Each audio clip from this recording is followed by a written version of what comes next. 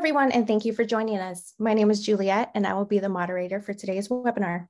Before we dive into the content, let me cover a few housekeeping items. At the bottom of your screen are multiple engagement tools you can use. All tools are resizable and movable, so feel free to move them around to get the most out of your desktop space. You can expand your presentation area or maximize it to full screen by clicking on the arrows in the top right corner. If you have any audio or video issues, you can find answers to some common technical issues located in the help widget at the bottom of your screen. Please note that a copy of today's slide deck and additional resources are available in the resource list. Please have a look and download everything that you may find useful. Also, the webinar will be recorded and sent via the email you registered with. Lastly, if you have any questions during the presentation, you can submit them through the Q&A widget. We are here to answer you live via the chat, so don't hesitate to reach out throughout the presentation. And with that, I'll pass it over to you, Stephen. Thanks, Julia. Hi, everyone, and welcome to the webinar on managing functional safety and development efforts for robotics development. In terms of the agenda today, this is what we're going to be covering. We're going to be starting off with speaker and company introductions. We'll then look at functional safety and provide an IEC 61508 overview, associated challenges, associated best practices. We'll then switch gears and talk a little bit around live traceability, followed by robotics development best practices, and then we'll finally wrap up with Jama Software's robotics solution. So let's start with some speaker introductions. Go ahead, Nicole. Okay, hey everybody, my name is Nicole Pappler. I'm a senior functional safety expert at ALEKTOMETIS.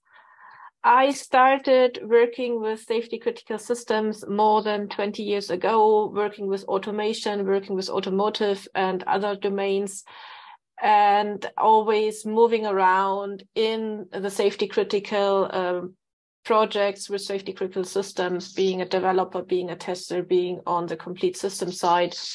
About 10 years ago, I started then to work as an assessor for functional safety at TÜV Süd.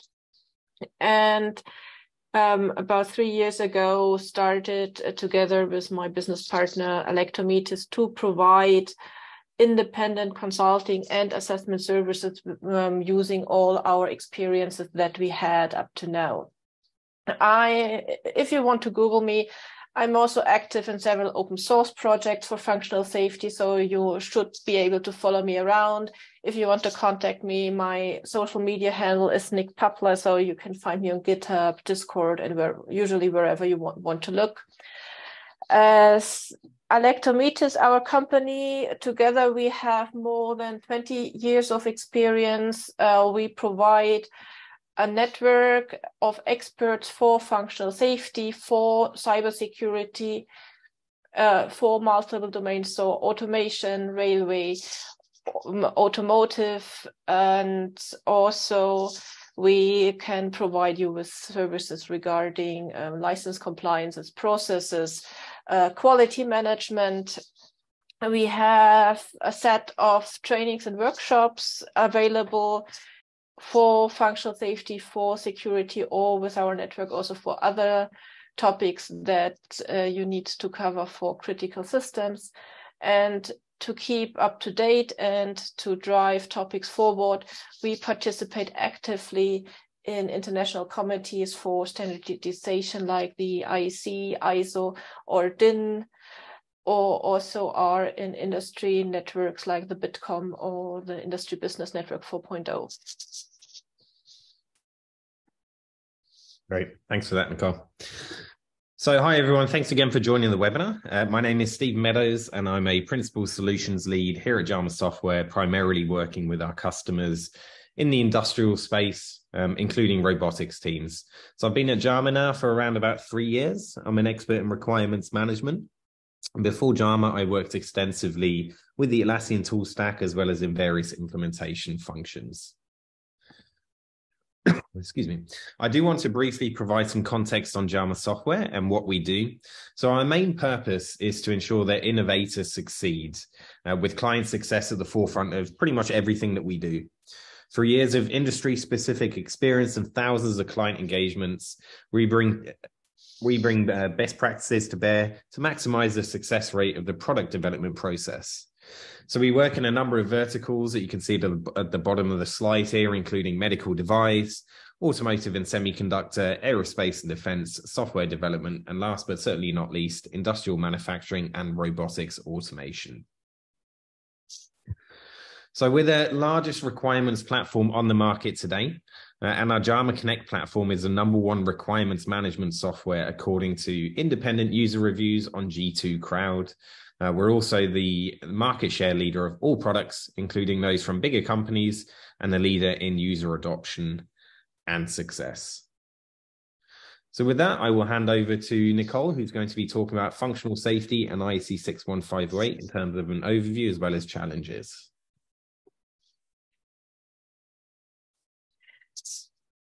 So first of all, I'd like to give you an overview what's all this about with functional safety and with IEC 61508.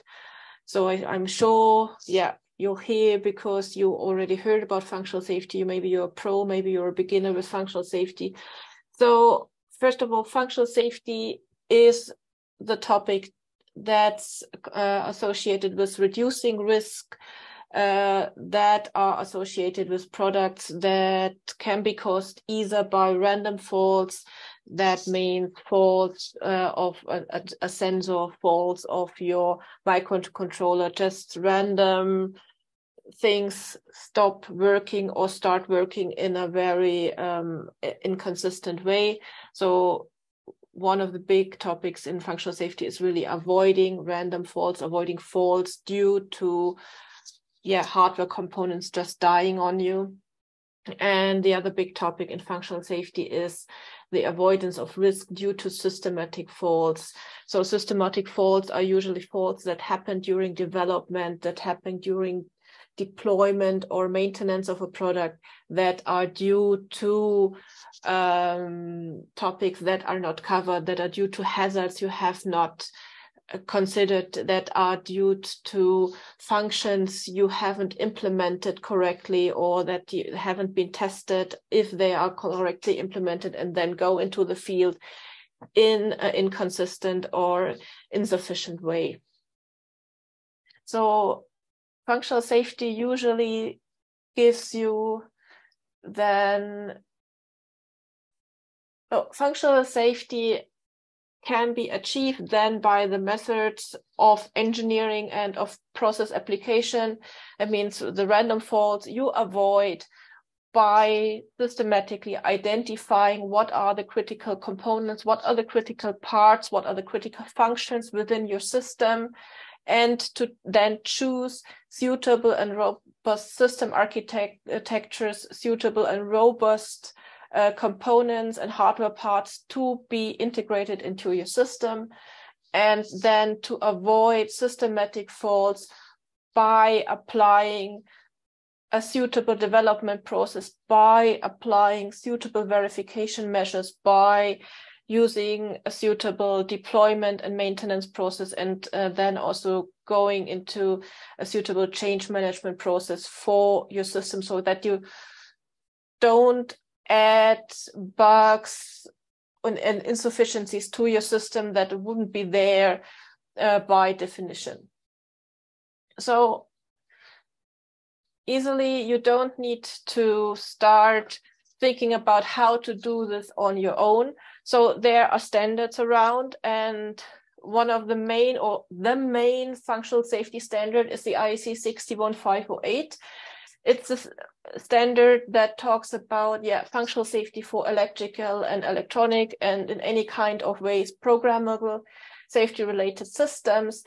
And although there are a lot of other safety standards around, IEC 61508 is still not only the most generic, but also the most used and most applied standard, not only in other industries, but specifically also in the automation industry.